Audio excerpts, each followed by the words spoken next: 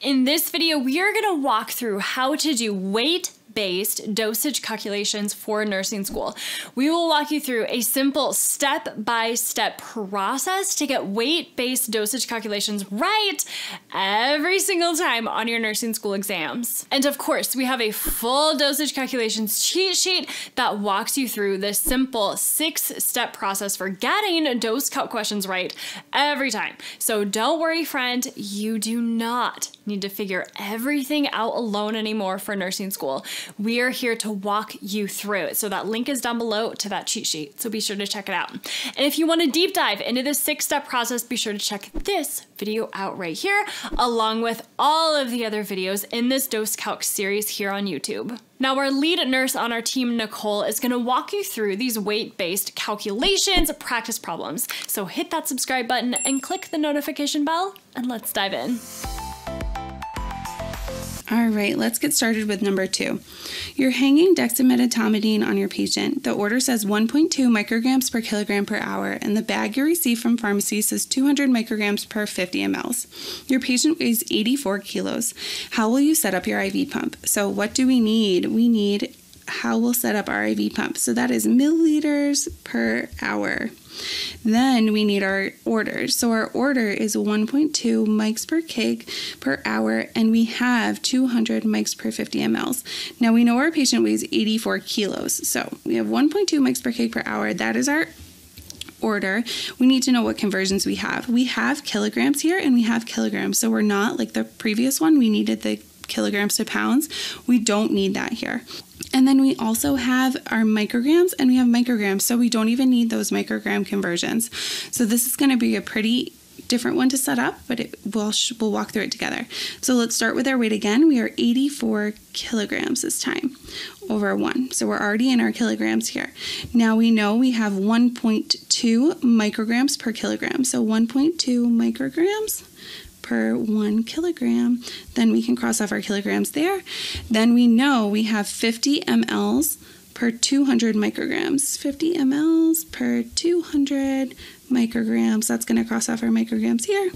And we can multiply across the top, across the bottom, and we are going to get what we need. So 84 times 1.2 times 50 is going to be 5,040. Divided by the bottom, 1 times 200. So then we are going to get our answer as 25.2 milliliters per hour. Alrighty. Then let's move on to number 3. Your patient is receiving a dobutamine drip. The order states 5 micrograms per kilogram per minute. Your patient weighs 157 pounds and the concentration you received from pharmacy reads 500 milligrams per 250 mLs. How fast should your dobutamine be infusing at? So again, step number 1, what do we need? So how fast should it be infusing at? So we are going to go with milliliters per hour again. Now let's see what our order is. So we know we're going to have 5 mics per kg per minute. So there we go, 5 mics per kg per minute. And what we actually have is 500 per 250. We know we have pounds up here, so we need to get to kilos. So 1 kilogram equals 2.2 pounds. And we know we have hours, so we're going to need to get from minutes to hours. So 60 minutes equals 1 hour, and we have micrograms again, and we need to get to milligrams. So 1,000 micrograms equals 1 milligram. All right, so let's start again. Our patient is 157 pounds, and let's put that over 1. Let's get to kilos. So 1 kilogram equals 2.2 pounds. Then we can cross off our pounds there. Let's get from our pounds, we know micrograms, they have 5 micrograms per kilogram, so 5 mics per 1 kilo. Then we can cross off our kilos here. We have 5 kilos, or 5 micrograms, and we know we need to get to milligrams. So 1 milligram equals 1,000 micrograms. Cross those off there. We know we have 250 mLs in 500 milligrams, so 250 mLs in 500 milligrams. Cross off our milligrams there. We have milliliters right now. We need to get to hours. So then 60 minutes is 1 hour, and we're going to get to milliliters per hour. So let's multiply across the top. we're going to put it down here. Multiply across the top, we are going to get 11775.